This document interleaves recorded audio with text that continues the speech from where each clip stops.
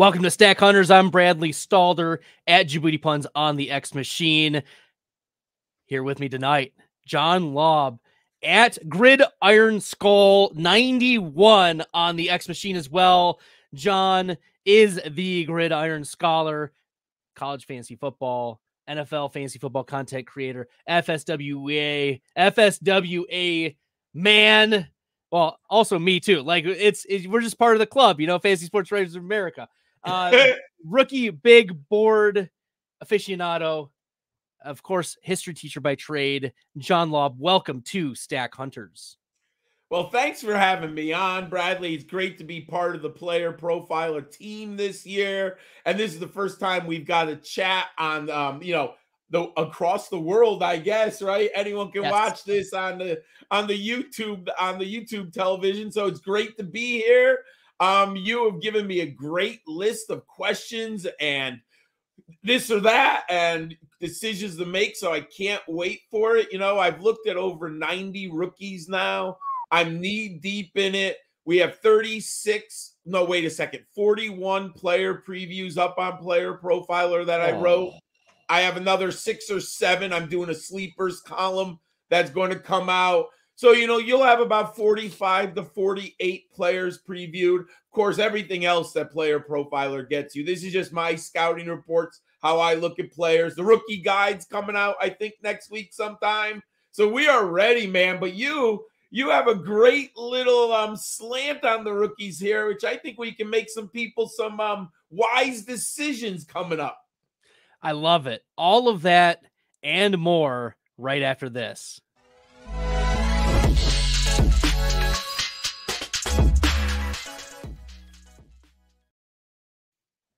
All right, John. It's been fire on the X Machine as of late. People have been going back and forth. The shots have been fired. The anger and the vitriol, the back and forth. And it's been inflamed by LSU's Pro Day, where Malik Nabers ran a 4.35 unofficial. Some places 4.39, 4.30, whatever, 4.35. I don't care. It's been inflamed. Malik Nabers. He's being drafted 34th overall on the underdog best ball streets. But the question is he the wide receiver one? Because he is not the wide receiver one in terms of a rookie wide receiver ADP. That goes to Marvin Harrison Jr., who's going middle of the second round, 17th overall. Only 16 players drafted ahead of Marvin Harrison Jr. currently in the underdog streets. John Laub, talk to us about Malik Nabers and Marvin Harrison Jr. Well, first question is, which wide receiver is more landing spot dependent? I am going to say it's going to be Marvin Harrison. And the reason why I say that is because he is more, to me, in my film study, in my projection moving forward, he's a classic X receiver. And what I mean by that is he's on the boundary. He's going to line up on the line of scrimmage. Now, I don't have too much concern that he's going to beat the defensive back. But when you are out on the boundary, you really have to have a quarterback that believes in you. And there's going to be a lot of times where a great X receiver is one-on-one. Julio Jones, AJ Green, DeAndre Adams. And you have to have a quarterback who's going to let you make a play. And there's a lot of quarterbacks who don't do it. Let's just take, for an example, he ends up with Derek Carr. Now he's not going to end up in New Orleans, so don't freak out, everyone. But if he had Derek Carr, do any of us believe that Derek Carr would have the chutzpah to throw it up when Marvin Harrison is covered one-on-one? I mean, we saw what happened with Chris Olave, right? Yes. And it's not been great. It's not been great, John. No. And one thing I'll say about Matt Ryan, when he was in his prime with Julio Jones, Matt Ryan had the chutzpah, I'm throwing it to Julio. It really doesn't matter because even when he's covered, he's not covered. So I think Marvin Harrison is going to be more dependent. And then there's 2 parts to this answer. I believe Malik Nabers is more versatile. and you can put him on the inside. You can put him on the outside. You can probably line him up at H-back. You can put him in the backfield if you want. Why is that important to me? You can scheme Malik Nabers open a little easier. You can find the mismatch by putting him in motion, by trying to get the zone man coverage to get him in that mismatch. And that will allow a quarterback like Derek Carr. Oh my God, look at Malik Nabers. He's got three foot of separation and I can throw the ball, right? I think Marvin Harrison, he's not, you don't have to scheme Marvin to be open. Marvin will be open one-on-one on the boundary, but you got to have the guy who throws him the ball. Then I will say this. When you're playing outside on the boundary, you have to have a quarterback who throws it out there and isn't afraid because you can't get picked off for the pick six. So there are plays to be made that I think some quarterbacks will shy away from. So I'm going to say Marvin Harrison is more scheme dependent than Malik Nabers. Yeah, Malik Nabers, for those at home, only played 207 wide snaps last year per PFF, 241 in the slot. Yes. So much more in the slot last year for LSU. And then looking at instead at Marvin Harrison, you know, you mentioned he is a boundary. He is an outside wide receiver. He can win big. And so that differential between Harrison Jr. and Nabers, I agree with you, is going to be very interesting. Nabers #1 last year in PFF receiving grade, Harrison 8th. But beautiful. These are guys who crushing it. You know, it's funny because we can all argue about PFF. I think we all look at it. It's interesting. I use it as a barometer. Sure. It doesn't mean I have to agree with everything, but I will say something. When my anecdotal, subjective film analysis in October, December is going on, and when I thought Malik Nabers was the best receiver in the league, and then I pop in the PFF grades in like December 15th, I'm like, oh, someone else agrees. Like, I know it's confirmation bias, but, you know, you don't want Malik Nabers down there at number 38, right? Like, nope. Okay, at least someone else saw what I saw all the time. And we can disagree with grading, and that's part of the fun of what we do. Yes. But at least I had hoped he was in the top 4. He was #1, and that's what I saw when I watched the film. Well, does the Malik Nabers 34 overall, end of round 3, make sense? Is he going to make that immediate impact year 1 with both playing on the outside and the slot? What are your thoughts on that, John? I'll say this, and I'm the biggest Malik Nabers fan. I have to say, I think that's a little rich. There's got to be veteran wide receivers who've proven themselves. Like, may I ask, I didn't even look at the ADP. I should have. Is Michael Pittman in that area? Are there, what are the veteran receivers coming off the board? Sure. Malik Nabers, give me some names there. Yeah, Malik Nabers is at wide receiver 23 off the board. At now 33. So since I even refreshed it, he's moved up. Went up 1. There are 3 these are the 3 wide receivers ahead of him right now. Tank Dell, Michael Pittman, Jalen Waddle. These are the 3 wide receivers behind him in ADP. DK Metcalf, Devonta Smith, and Cooper Kupp. So I would take Smith, Waddle, and the first Michael Pittman. I would take all those over Malik Nabers. I would probably take Malik Nabers over Tank Dell. I just am concerned if Tank Dell, he has to show me he can play 17 games. I had concerns about his size. There's no question the talent. There's no question when he's healthy, but can he play 17 games? I love Devonta Smith. The other ones, who were the other 2 that you mentioned? DK, Cooper Kupp.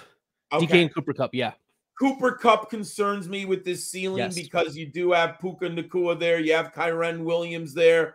I think he's past his alpha male 160, 170 targets. So I would probably take Malik Nabers there. And there's no question over DK Metcalf. While I think DK Metcalf is a better NFL wide receiver, I think his ceiling is limited. Now, we do have a coaching change, but the quarterbacks limit DK Metcalf.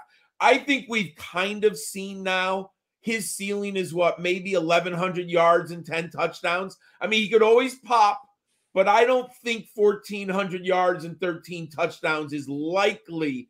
So I would take Nabers over DK right now. But if you're conservative, I can see why someone wants the 1,000 yards, 8 touchdowns from DK. All right, we'll keep going down the list. Odunze is the next wide receiver being drafted, and he was 10th in PFF receiving grade last year. So certainly an absolute baller. Washington going to the national championship. 6'3", 215. Some have him, some evaluators, John, and maybe you're in that tier, maybe not. We'll find out. Big reveal. Some have him in the same tier as Malik Nabers, Marvin Harrison Jr. Would you agree with that sentiment?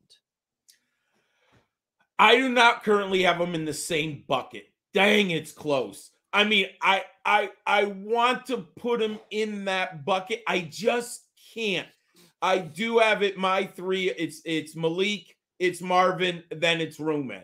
Now, I just think there's a little bit difference. I mean, it's hard for me to say this because I can't believe you're nitpicking here. I just don't think he's as beautiful of a route runner. He's better at the catch point, but I don't think he is as good of a route runner as Malik.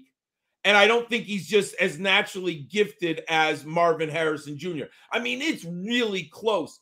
If you told me 3 years from now that all 3 of these players had 3 consecutive 1,000-yard seasons with the ceiling of 11 touchdowns, I would be like, yeah, that's the outcome for the 3 of them.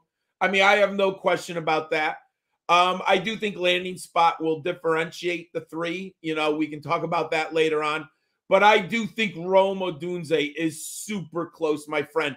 I love him. I'm not surprised now if he's going to go in the top 6 picks of the draft. The train is leaving the station from a lot of big people. I mean, I did not expect the train to be moving this fast. We're still a month out, right? We're about a month out from the draft now. And the Odunze, there's Odunze conductors. There's people who have him at number 1. And you know the Jets are looking at it. The Falcons are looking at it. Like, I think teams, the Bears at 9. Yes. I think they're a little scared now because I think about a month ago, they thought Odunze would be there at number 9, no questions asked. I think there's only about a 30% chance he makes it to number 9 now. So I do think it's rolling down the track. Yes. He might end up in a better position with a better quarterback. That's interesting. But man, his outrange, he could be an amazing player.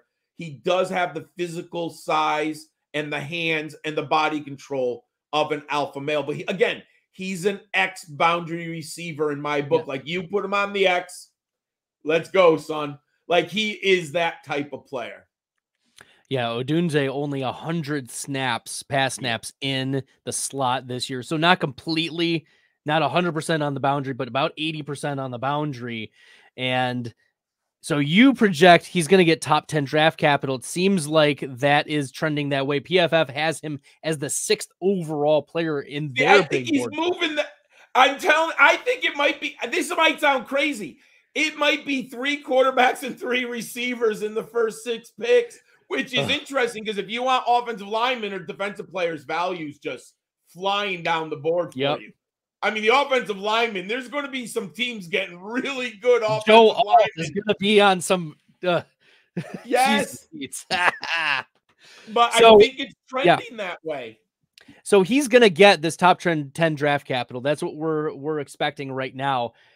He's being drafted. It was 51 overall. Now it's 49. So the end of the 4th round, beginning of the 5th round seems to be about the spot where Odunze is going. If he gets confirmed with that top 10 draft capital, do you think he'll continue to rise? Or do you think that this is already baked into the player profile and our expectations and landing spot and all of that? Do you think 49 is about where he's going to taper off to? Or do you think he can get into that Malik Nabers end of the 3rd round, 4th round if he lands in the right spot? If he goes in the top 6 with the right spot, my friend, he's going to go off the board by pick 40. He's going to go like 37 to 40. There's no question about it.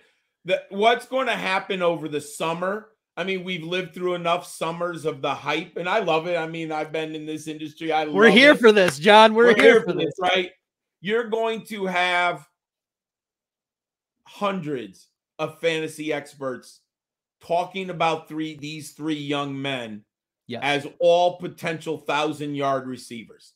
And they're going to point to like Jordan Addison, Tank Dell, last year, and they're just going to say, look, if Addison and Dell could do this, these are three better prospects than Addison and Dell.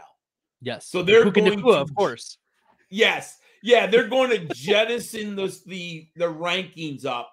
And then you're going to have the Dynasty community is going to fuel this, which will then spill over to the redraft community, right? Yeah. Like it will, I will almost predict that Matthew Berry in the month of July will come out and say Rome Odunze is my guy in the class or something. And then you're looking at that 35-36 pick. Whew. So what is the range of outcomes for Rome Odunze in year one? Because this is a best ball podcast, so we're drafting just for 2024. What is his range of does it exist for Rome Odunze to outscore both Malik Nabers and Marvin Harrison Jr. in year one? Is that something that is within the range of outcomes? Oh, without question.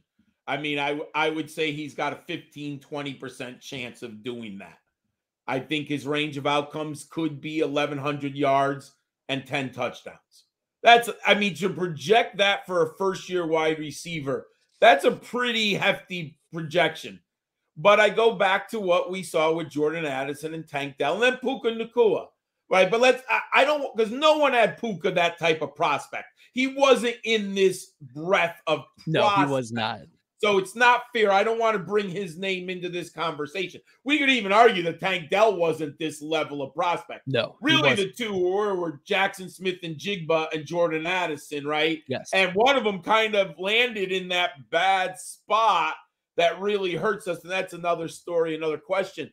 But if Jordan Addison could do what he did, and then you look at these, I have all three of these young men I have graded higher than Addison. Granted, Addison landed in the ideal spot for his skill set. Playing with Justin Jefferson, playing with TJ Hawkinson. I know they got hurt at times. But it was high volume offense, John. It was Kirk Cousins dialing it up. Yes. And that was just the perfect landing spot.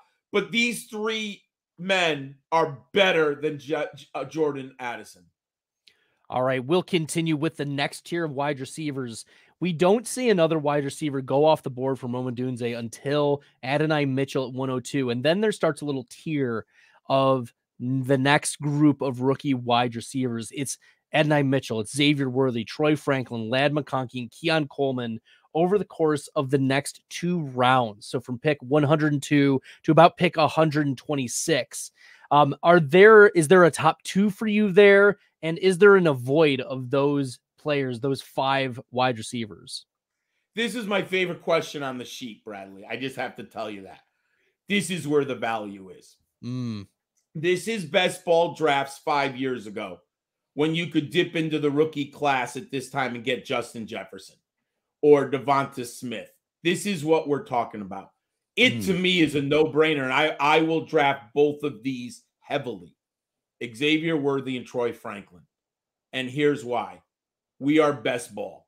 Yes. What am I looking for, Bradley? You want big spike weeks, baby. Spike weeks, baby. I don't care if Xavier Worthy goes 3 for 25. I really could care 2 craps about it. What I want is 5 games with over 75 yards, 4 touchdowns, or 4 or 5 receptions, and 1 or 2 touchdowns. I want that 22-point spike week out of Xavier Worthy. He will have that if he's in the right landing spot. He has similar Jordan Addison. Remember Jordan Addison had those big game pops where he had like 2 touchdowns, 100 yards. He was the wide receiver 1 in 1 week. Yes. That's what we want, and that's what Worthy should give us in the right landing spot. The other one, I seem to be one of the last on the train. So many have jumped off. But I'm on. I'm on. And if we go off the bridge, then I'm going with them. It is Troy Franklin, dude. He is going to have spike weeks. I have him graded one. Let me make sure I got this 100% right. I should have my old memory. Yep. I have Troy Franklin at number 5 prospects and Xavier Worthy at number 6. That's how much confidence I have in Troy Franklin. I don't care about the gauntlet. I can't overlook 2 years of film study. I can't overlook the production model in my numbers. I read about him being sick. Was it Lance Zierlein, one of those guys reported, or Tony Pauline? He was sick at the combine. He gained back the weight. He is the ultimate home run hitter. I'm telling you, man, when a play breaks down, if I'm his offensive coordinator, if he sees the quarterback move out of the pocket, Troy, just go deep. Break off your route, go deep. I don't care where you are. I don't care where the quarterback is. I don't care nothing. You see that quarterback break the pocket, it is fire alarm, fire drill for you. You go deep. Like, just do it. Because there's not very many defensive backs who can stay with them for 10 yards and let the quarterback just fling the ball. I love that spike week. I think he's going to score like 3 touchdowns over 50 yards. I mean, Troy Franklin's going to be a very frustrating player, but I don't care in underdog best ball. He is literally going to go, you can watch a whole half, and he might not have a target, Bradley. Like, you'd be like, what is with Franklin? Why? You know how fans are all mad that, they're playing DFS. They put him in their lineup, right? And all of a sudden, he's going to go 3 for 70 with the touchdown in the second half. I mean, it's just, he's going to be a little scheme dependent and opponent dependent. I'll say this. If you have weak safeties against Troy Franklin, he's going to kill you. Now, if you have the all-pro safeties, if you're like the 49ers or maybe the Ravens, right, you have really good safeties back there, they can slow him. But if you have bad safeties who are jumping the quarterback or they're staring into the backfield, Troy Franklin's going to kill you, dude. He's going to kill you. I'll say this to answer your other question. You couldn't pay me to put Keon Coleman on my team. Ooh. I'm obviously using hyperbole to exaggerate. Yes. But if I got Keon Coleman in the 20th round, okay. At this price, there's no way. We don't get kick returns. We don't get punt returns. And Keon Coleman, here's going to be what's interesting. With the kickoff rules, my friend. Yes. Keon Coleman is raising up draft boards right now. And people are going to be fooled into this. There's going to be a team who takes Keon Coleman to kick and punt return. And he's going to kick and punt return. And people are going to be fooled by the draft capital. And he's going to be a better special teams player as a rookie than he is a wide receiver. I have questions about Keon Coleman. I'm very low on him. Let me see what I have him in my rankings. Pre-draft, I have Coleman at number 8. So not awful, but I have my questions about him. But teams are going to draft him on special teams. That's what they're going to do because he can punt and kick return. And with the new rules, you need that. So Keon Coleman's going to go way up. I like Lab McConkey. He's a safe play. Lab McConkey is going to be very 5 receptions, 50 yards, and you're hoping for the touchdown. That's nice. But you know what? I'm not winning a best ball tournament, with 750 yards, 60 receptions, and 7 touchdowns. Not winning a best ball on that. Not at this ADP. Not at this ADP. No way. Yeah, I mean, if he was round 19, okay. But no, not. Where is this round? What are we talking about? Round 11? We're talking about like round 8 to round 10. No way. I want home run hitters. That's it. Home run hitters. You want them in a chain. You don't want the grinder in this round. No. No, right? You don't.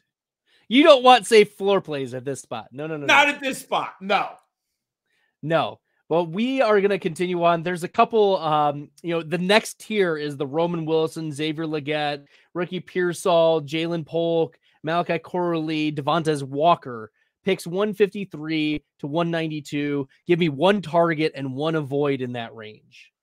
I love this player, Ricky Pearsall at 166, dude. I think I moved him in my top 12. I should have this on a different screen. I have him at number 11 right now. I have a second round grade. I think Ricky Pearsall is going to go in the second round. I do profile him as more of a slot receiver than an outside receiver, but I do think you can put him at the Z, and he's a big slot receiver. And that's what I like about him. We have now learned at the NFL, with a good coordinator, you can put a big athlete. Like, I grew up in an era where the slot receiver was always the small guy. Right. Now you have teams who are saying, look, we can create an automatic mismatch with the 6'1", 6'2", 200-pound slot receiver, because we're looking usually at a cornerback or safety covering him. So I think Pearsall projects very well in there. I do think he's the type of guy, he's going to be interesting. He's going to be like 3 games of 2 touchdowns and then only score 1 other touchdown the rest of the year. Because I think when they have like an inherent mismatch, when the offensive coordinator finds they just don't have a nickel back who can cover Ricky, and they're just going to scheme red zone passes to Ricky, I think he's going to be perfect for best ball, because you're going to get these massive spike weeks. And you'll have a nice floor of 4 catches, 45 yards. Maybe he gets his way into your flex, right? If you have a lot of bye weeks or you have an injury here or there. The guy I'm avoiding, people might not believe this, I'm not going to have any Malachi Corley. Ooh. I don't believe it. I'll tell you why. There's one. It is a massive, massive, beyond big red flag. His PFF ADOT was 5.5. My benchmark is 12. Yikes. He is not bad. He is borderline disaster. I dare you to find anyone in college with an ADOT who's become an NFL receiver under 7. He reminds me too much of Rondell Moore, and I had no more. I don't have him in one league, and I said the same thing. And this was before ADOT was easy to get. I said, this is all I know. Every time I watch Rondell Moore, he's catching the ball 2 yards behind the scrimmage, and his ADOT was like 3.4. Like, it was so bad. And that's literally what he's become in the NFL. Like, he is a gadget slot player, and that's Malachi Corley and Bradley. He was playing, trying to be nice, Conference USA opponents. There wasn't an NFL defensive back or safety who could tackle him. Nope. All that awesomeness that he does, that ain't happening in the NFL, folks. Nope. There's linebackers who will tackle him in the open field. Like, you'll literally have coverage backers who cover him. It's not. So I'm off of Malachi Corley. Whew. Yeah, he was pulling it up. You mentioned 5.5 is the average depth, or the average depth of target. That's tied for 496th in college football. Like, I'm glad that you it's disastrous. I didn't know there were 496 wide receivers in college football. So I'm telling you, he's in the Rondell Moore bucket. The only thing that's different is he's a little bigger. So he's bigger than Rondell Moore, but Rondell Moore at least played at the Big Ten at Purdue. I mean, I bet you most of our viewers right now could not name Western Kentucky who their opponents were last season, let alone a defensive back who can tackle in the open field. Yeah, no, I don't think so. They did play Ohio State. There you go. And he was okay in that, but he was okay. Garbage time. I mean, but that's, when you're a lower level G5 team playing a Power 5 like Ohio State, you get the third and fourth quarter pepper targets to your stars because Ohio State's just burying you and they're on their third defensive unit, right? So go ahead, Malachi, catch the passes. Sure, we'll get it to you. Before we go on to running backs, John's been absolutely crushing it, bringing the fire here. Before we go into running backs in the best ball streets, it's also Dynasty season, John, and we need to hear about the Dynasty Deluxe, brought to you by Player Profiler. This episode is brought to you by Player Profiler, the Dynasty Deluxe package. The rankings are the best in the industry. It includes strategy mode where you can say, hey, change the rankings to be win now. Oh, change the rankings to be productive struggle. There's also a draft planner to help strategize where you should take players because the draft planner also includes ADP. There's a trade finder where we look up on My Fantasy League and we see trades that are done, including a particular player. Then there's a trade analyzer where you can plug in draft picks, players, and we assign a lifetime value to draft picks out 5 years. The best thing about our trade analyzer, it can't be gamed with volume. And there's mock draft data to see right now what's the market for player X versus player Y, including in the fall when very few mock drafts are happening. And our Dynasty guide, the Dynasty Dominator, would cost you $10 on Amazon, but you get it for free with Dynasty Deluxe, and you get our rookie guide for free, a $25 value. So you get all of that for $45. So I mean, it's a great deal. That's right. It is a great deal in the Dynasty streets. Check out the Dynasty Deluxe package on Player Profiler. We're going to continue on with John Laub. Make sure you're following him on the X Machine at Gridiron Scholar 91. John, we have a clear RB1 off the board, but he doesn't come off the board until pick 110. That's Trey Benson. Do you agree that Trey Benson is the running back one for this class? And if so, what are the ranges of outcome for Trey Benson now that he's, projected to get at least day 2 draft capital? One, I don't have him at number 1. I have him at number 4. And I understand why people are tantalized by his size and speed. 6 foot, 216. And he ran a 4.39. So I understand that. And their coaches, I mean, I'm old. They always say you can't coach size and speed, and there is some truth to that. But you can't, my film study, man, I have some serious questions, Bradley. I don't think he could find an open door if you had a light bulb shining on it. I mean, his vision, Bradley, I don't know, man. I saw him run up the backside of a guard a whole hell of a lot. And I'll say this, FSU was undefeated, everyone. They might have made the playoffs if they didn't have their quarterback go down. I think it was the 3rd to last week of the season. That was Jordan Travis. And they finished undefeated. Let me tell you, I watched at least 9 games of FSU. Now, I know the eyeball test is subjective, and I get that. But Bradley, I never watched one game and ever said Troy Benson's the best player on the team. Not one. Not one. Mm-mm. And when you watch great backs, especially at college, you knew Jonathan Taylor was special. You knew Todd Gurley was special. You knew Breece Hall was special. I never once, and I wanted to here's the irony. In Devy leagues, Bradley, I had Trey Benson in my top 3 over the summer. I wanted to like him. And all I ever said, man, this guy, I don't get it. So you plug in the numbers in the model. I'm trying to be open-minded, right? So my film study says no. My model says, yeah, but. His BMI isn't over 30. He only hits 28.4. Again, not the end of the world, but we do know that number 30 for BMI is kind of magical. He's tall, and he's only 260. I mean, he holds his weight well, but at the end of the day, we care about BMI. Yes. 2, his scrimmage yards, he only dominated 21%. Bradley, when was the last time you saw an undefeated team with the back that had less than 21% of the scrimmage yards? That's a weird conundrum because they weren't winning because of Trey Benson. Exactly. It isn't that bizarre. And then the stat that really kind of shook me, PFF runs of over 10 yards. He only had 23.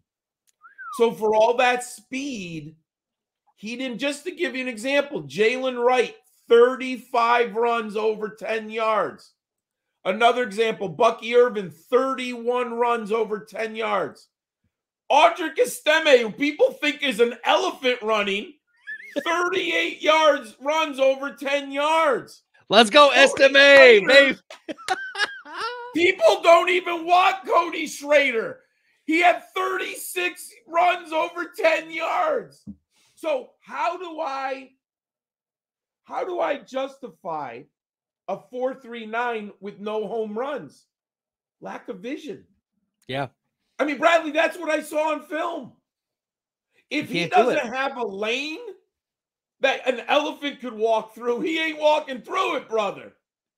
So we're taking away from John to avoid Trey Benson at 110 as the running back one off the board. That is our takeaway here. And our next tier, we've got a next tier of about 3 running backs in the ADP streets. Jonathan Brooks, Blake Corum, Jalen Wright. We know the story about Jonathan Brooks, like the ACL tear. He's obviously rehabbing. He looked pretty dynamic at times on the field. But of those 3, Brooks, Corum, Wright, buy, sell, or hold, how would you characterize these 3? I love this question. I'm going to buy Blake Corum. He's the most NFL ready to get on the field, I believe, from day one. He is so good at so many things. He's a really good, efficient NFL back. He might end up a better NFL back than fantasy back. And what I mean by that is I could see him with 1,500 total yards. You know, he gets 1,000 rushing, maybe 400 or 500 receiving. So let's say 1,000 rushing, and then he gets 300 receiving. But he scores 12 touchdowns. I know there are people who will argue that touchdowns are not a skill. It's an inch. I do believe I've seen enough football from Marcus Allen and like Trey Benson can't run goal line, dude. No, because you've got to find the thinnest of holes. Blake Corum's really good at goal line. He's really good in traffic. He's going to have 30 or 35 receptions. He's not Najee Harris. He's not going to run 10, 15 yards down the field. He's more of a screen, dump off. But you're going to use him a little bit in the passing game. He's NFL ready. He's older. Isn't he 24 right now? I think he's 24 if my old man memory serves me. He's 23.3 right now. Okay. So you're going to use him in 2 or 3 year window. Yes. You're not saving him. You're not saving Blake Corum, especially in this NFL environment where running backs are churned through. Just run him into the ground. Who cares? Rookie contract, run him into the ground, let him go. Like, I'm not trying to be mean. That's what they're going to do, I think. What if he ends up in Dallas? What if he ends up in Los Angeles, right? I mean, pants off, John. Pants off. That's what's going to happen. Those are prime day one running backs who I can plug in and he won't hurt me. Yes. I would say Blake Corum he's much better than Devin Singletary. Trying to think what would be. So floor of Devin Singletary, which is okay. And I'm trying Joe Mixon ceiling. If he got in that high, like Dallas type of offense, right? He could get 14 touchdowns in a Dallas offense. Like that would be nasty because they have with Ferguson and CeeDee Lamb and Dak Prescott, he'd be nasty there. So I love Blake Corum. That's who I'm going for there. Now, the hold is tough because we're in underball, best ball. I have to hold Jalen Wright. I cannot take Jonathan Brooks with the injury. Yes. It looks positive right now. It looks good that he should be back. But Bradley, we have the complete opposite of Corum. He's 20, Jonathan Brooks, right? Right. He's got 6 years ahead of him if he's healthy. It's in the range of outcomes that a team drafts Jonathan Brooks and just sits him on the pup. Why are you going to risk this young man if you like him that much? Put him in the second half of the season. Let him get healthy. Let him be around the NFL team. Sure. And I don't know if an underdog, he's at pick 120. That's round 10. Yep, the end of round 10. What if he doesn't get on the field until week 9, 10? And that's not going to work. Yeah, I mean, it's hard to take a 0 for 6, 7 weeks, and then you have a bye. What if he ends up on a team with a week 9 or 10 bye? Ugh. Well, are you really going to play him for 1 week before the bye? I mean, that's not gonna. They're gonna give him a couple carries at the end of the game and just get his feet wet. that's not going to move the needle. So this is great. This is great. I would take Jalen Wright and there's some questions about Jalen Wright and that Tennessee offense, that wide open offense. But Bradley, he's a home run hitter. I told you before. He ended up with 35 runs of over 10 yards, man. He averaged over 7 yards a carry last year. He's 210 pounds. His BMI is better than Trey Benson. His BMI is 29.3. I like the film, and I get it. I don't think he's got the most wiggle. I admit that.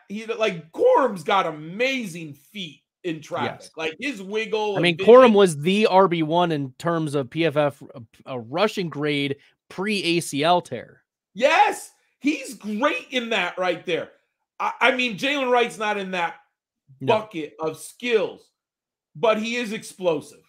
I don't want to say, I don't think he's Devin a chain, but he's got similar possibility of outcomes. Love it. I love it. Well, we will finish up the running backs here. Let's get one guy that you are targeting and avoiding. I'll pick 150 or beyond. So we got Marshawn Lloyd there. We got Braylon Allen. We got Bucky Irving, Ray Davis, Audric Estime, who's fallen precipitously post combine.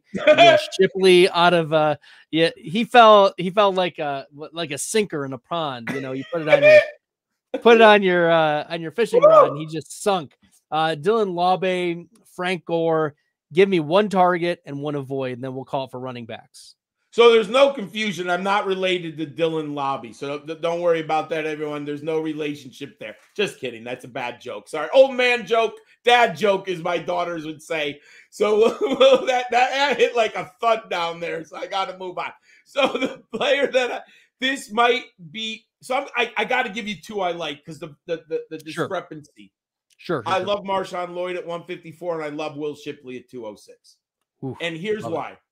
Will Shipley's no one's talking about him. No one is talking about him. He had 85 receptions in 3 seasons. Yeah. He was an immediate breakout at Clemson. I believe he had 1,000 yards his first year on the team. Last year, he had limited carries. He missed some games, and he split the backfield on the second half of the season with Phil Maffa, who, guys, Debbie Asset, that's just a tip. Phil Maffa's good. Will Shipley had 28 runs of over 10 yards on very limited touches last year. He ran a 4.39, folks. He's 5'11", 200. His BMI is 29.4. He's an NFL back. He's not an NFL workhorse back. He's an NFL rotational back who I believe has more explosiveness than Devin Singletary. He's in. So is he like a Kenneth Gainwell type? Is that better though? Better. Let's put it this way: Kenneth Gainwell and Devin Singletary. If Devin Singletary was a little faster and Gainwell was a little bigger, that's what they're both missing: size and speed. I love it. Shipley has that, and I'm telling you right now, he might get 50 receptions as a rookie, my friend. He might only have 75 carries. But he might have 75. He might have 50 receptions. He is going to be a pass catching back in the NFL. He's very good in that regard. And what I like about him, he might be your pass catcher, but in the red zone, you could put him in on first down because he could run it in for you. So he's going to be a very interesting player. And he's at 206. Come on, Bradley. We're looking for ceiling at 206. He's a 20-year-old back with major P5 experience. I get the film isn't always pretty, but there's also some really good tape on it. He's got a wide range of outcomes, and in best ball, I'll take the risk of 206? Is he 206 there? You're getting 206. That's incredible, dude. That's beautiful. Incredible. And then I would avoid right now at this. I would avoid Frank Gore Jr. I don't see it at the NFL level. I think it's name only. Hey, he might prove me wrong. I liked him at Southern Mississippi. I have him now at 22 in my rankings. He's just a little under. Well, he's all right. 201, 5'8". I just don't see it at the NFL level. I know people are going to the name, and I get it, but I'm not taking Frank Gore. The level from G5 to the NFL is too great, my friend. Just too great. Just too great. Well, we're going to keep moving on to quarterback. Caleb Williams, projected to be and expected to be the first quarterback off the board in the NFL draft at the end of April. That is not a surprise. But what might be a surprise is that he's being drafted as the quarterback one among rookies in best ball at 110. And I want to give you two ADP comps for him at this spot, John. Tua Tagovailoa and Trevor Lawrence. Are you buying or selling Caleb Williams at 110 overall, given those ADP comps? I will. Let me preface it first. I'm buying Trevor Lawrence over Caleb. I'm not taking Tua over Caleb. So if that helps our viewers, I love Caleb Williams at 110. Absolutely love him. And here's what I love. We know the prospect. We can talk about that later. The Chicago Bears, I will give them credit, and I'm no fan of that organization. I think they made lots of mistakes over the years. Yes. But they seem to have learned from their mistake with Justin Fields. You cannot put a rookie naked on the field with no help. What they're doing right now with DJ Moore, Keenan Allen, they have the tight end DeAndre Swift. The DeAndre Swift, Cole Kmet. He's got exceptional playmakers. Do they have the 9th or the 8th pick in the first round? The 9th pick. Okay. You're going to get, they're in such a good boat, Bradley. They're either going to get Rome, which I do not think that's possible now. Maybe. But then they're going to get the offensive tackle. Yes. Like, if I need one thing around Caleb, now their offensive line improved last year. It was much better last year than the year before. But imagine having Joe Alt. Oh my God, dude. That is what they need. But I can't imagine the Titans passing on Joe Alt. But that would be, come on, man. You put Joe Alt on that Bears offensive line, and I think I might take him at 4 overall. I mean, that's how much I love Joe Alt. I think the guy's amazing. I'm a big believer in the tackle. Give me the goddamn tackle. So the Bears can't lose here. No. What they're doing is they're going to land, and I think this is similar to what Detroit did with Jared Goff. They built the team around Goff, and they added the final 2 pieces in Gibbs and Laporta. But they had Amon-Ra St. Brown. They had 2 all-pros on the offensive line. They had talent in the backfield. They bring Goff in. All of a sudden, Goff's a very professional NFL quarterback. There's nothing wrong with Goff. But Goff is playing around superstars. Watch Sine Puel, people. He's unbelievable. He's unbelievable. In the fantasy season, I get overwhelmed with the statistics, so you're watching the playmakers. In the playoffs, dude, I stared at Sine Puel. I watch him all the time, dude. He's unbelievable. And Ragnow, the other guy, that line, man. He's a dog. So, unbelievable. That's what Caleb Williams is being dropped into. And now here's what I love about him that I don't think is given enough credit for. You know what his yards per attempt were in his career? This is outstanding. 10.3. 10.3. Drake May, 8.4. Jaden Daniels, and we said Jaden Daniels throws a deep ball. He's 8.9. J.J. McCarthy, 8.7. Bo Nix, 7.9. We've all heard the stories about that. 10.3. Just to give you an idea, when I look at the best quarterbacks in the last 11 years in my model, Deshaun Watson, 8.7. Trevor Lawrence, 8.9. Tua Tagovailoa, now he had the greatest pair of wide receivers, 10.9. Kyler Murray, 10.4. Lincoln Riley. The only 2 guys better than Caleb Williams at that 10.3 are Tua and Kyler. That's their floor as a fantasy player. 16% rushing equity in his best season running the football. He's not Lamar. He's not Jalen Hurts. He's Justin Herbert. And I'll take the 400 yards Trevor Lawrence, Justin Herbert good. He should have 400 to 500 yards early in his career. I love it. And with the football, Bradley, 39 touchdowns to 14 interceptions playing as a true freshman. Let me repeat that. 93 touchdowns. Sorry. 93 touchdowns, 14 interceptions, and he took over for Spencer Rattler as a true freshman. And the kid did not turn the ball over. He did all not. day long, baby. He is awesome at that value right now. Yeah, we're really excited about getting the Bears and just the amount of weapons. And I was big on DJ Moore before the Keenan Allen, and I am a little lower on him now that Keenan Allen is there, but not too much lower. The explosive plays are going to be down the field for DJ Moore. I still like him as a 1-2 turn pick, like the big plays. We saw that last year with Justin Fields. And if you have increased passing volume with higher average depth of target and the big playability from DJ Moore, I love DJ Moore at that 1-2 turn. Can I ask you a question? Sure. Bradley, can you look up Cole Kmet? What's his ADP? Yeah, Cole Kmet is tight end 15, 132 overall, end of round 13. I'll tell you this right now. End of round 11. End of round 11. Let's say I go heavy wide receiver, real heavy, first 5 picks.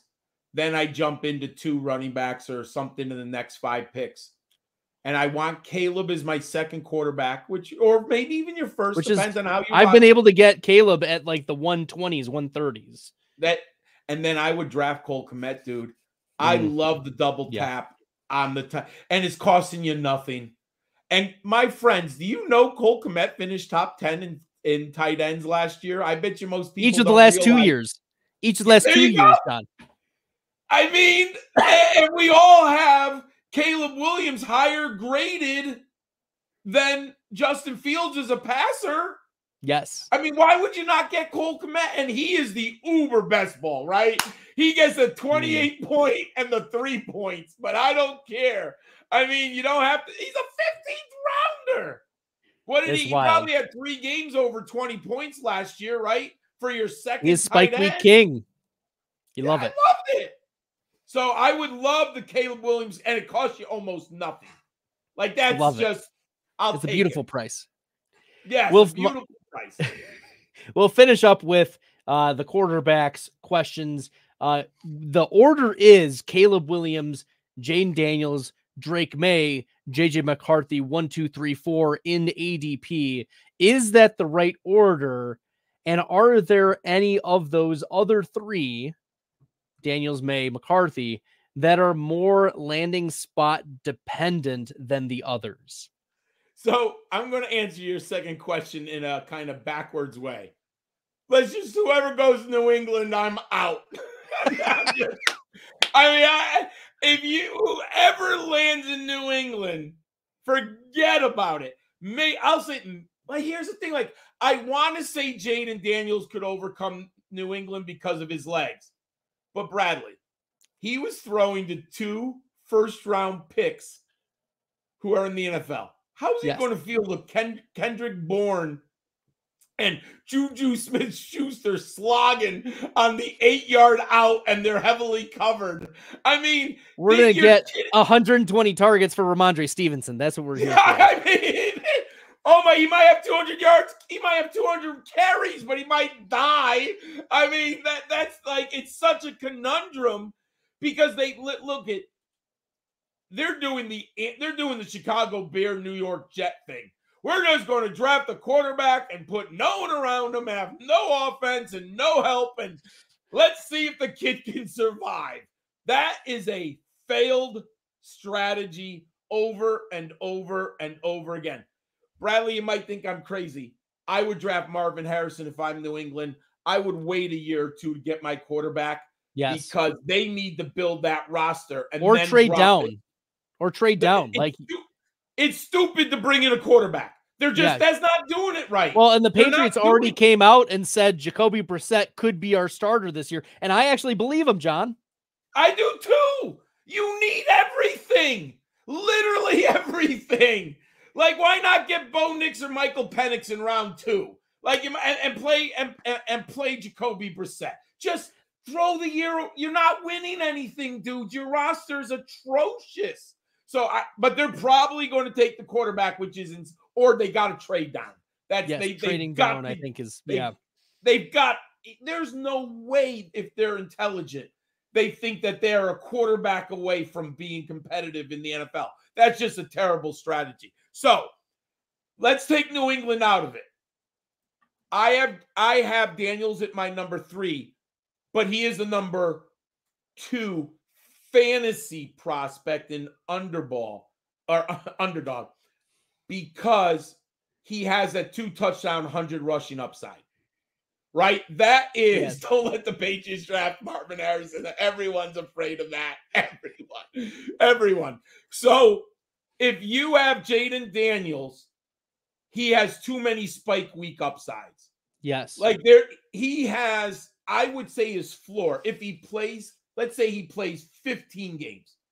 Because he does take some hits, and I think he needs to get better. 15 games. He should have 750 yards rushing. He should have 8 touchdowns. So if you're telling me I have a best ball quarterback with 750 yards rushing and 8 touchdowns, then anything he does throwing the ball, what are we looking at? Maybe 2,800 yards passing and 15, 16 touchdowns. I mean, it's still, I bet you, lands you in the top 10, top 12. So I think you have to put him there for that way. Then I'm going to put Drake May. Now, I personally think May and J.J. McCarthy both need time to grow, but they're not going to get that from the tea leaves I'm reading. I want I'll say this, whoever lands in Minnesota, I'm probably going to be all in as a second quarterback. There's just, with the coach, with the improved their offensive line graded much higher last year than it did when O'Connell first took over the offense and the team. You have Justin Jefferson. You have Jordan Addison. T.J. Hawkinson should come back at one point. Aaron Jones is there. He's a spike week king. And I think they're going to draft another running back. I think look, this is a draft. They can go in the 5th round and get a running back. So I'm not worried about that. Ty Chandler and Cam Akers. We'll see. Yes. So I would have Drake May over JJ. I do think JJ is a project, but man, everything's telling me they're going to force him to play too early. He's 20 years old. He's only got 29 starts. He really needs the Patrick Mahomes, the Jordan Love. He really needs, I mean, just so the young man can be a better professional, he would do so well sitting behind someone that he can grow. Like, let's say Minshew. He's not going to make it to the Raiders. No. But if he could sit behind Gardner Minshew for a year, that would be a good thing for JJ, but that's not going to happen, I don't think. No, it won't. That's the thing, is these NFL teams feel the pressure to put these quarterbacks out there right away because they know that their job is on the line. If they're not winning, it doesn't matter, and so they might just lose with the rookie anyways, but nevertheless, it's Jane Daniels is the quarterback too for fantasy. I love it. I have 14% exposure to Daniels right now in my way too early best ball drafts. This is great. You have to go for the upside, right? He's probably going to get 30 fantasy points at least once, if not twice. All right, John, we've got 2 quick questions about tight ends because there are only 4 tight ends that are getting drafted in underdog fantasy. This is wild in terms of rookies. Real quick, we're almost time's up. Are you buying or selling Brock Bowers as tight end 9, 81 overall? And is there even a landing spot that makes sense for that ADP? I do like him at that ADP. Okay. I think that's fair. I thought when I looked at the spreadsheet before I rolled down, I'm like, I bet you he's going off like in the top 50. 81's okay. I'm okay with that. I'm trying to think. Denver would be a really nice spot for him with Sean Payton, who had who's the great tight end that he had in Seattle? Jimmy Graham. I think he'd be very interested in Denver. That would be absolutely perfect. I'll tell you this. I'm looking at some of the things. I'm bypassing Jatavian Sanders. Okay. I'm lower on him than most. I'm taking Benson, dude. Grab him. I have him as my number 2 tight end. Let's go. If you haven't seen this, folks, 6'4", 250, he hits my benchmarks at size. It's 22% aerial dominator for a tight end, folks. That's amazing. Yes. He ran a 4.68 in the 20-yard shuttle, a 4.23. In the 3-cone drill, a 6.82. He's an uber athlete. Uber with 82 career receptions for over 1,100 yards. He's a really, really good player. Now, he played at Kansas. I have him at number 2. I'll tell you this right now. I would love him as my third tight end at number 238. Oh, my God. 238. Last round pick. Last round pick, John. Love him. Love him at that price. All right. This has been an absolute treat chatting about rookies with John Laub. Make sure you guys are following him on the X Machine at Gridiron Scholar 91. John, any last drops before we call it for the night? No, I just want to absolutely thank you. It's been awesome tonight. I'm so excited to be with you. Everyone who's known me, I'm a huge UConn fan. I don't even know the score yet, but I'll watch the second half. But you're more important and the player profiler team than watching UConn Huskies. Now, fairness, I would never, when someone asked me on the show and Bradley asked me, about 2 months ago, I promised this date. And when I promise something, I never, ever failed to live through with it. So thank you, Bradley. I had a Thank blast. you, John.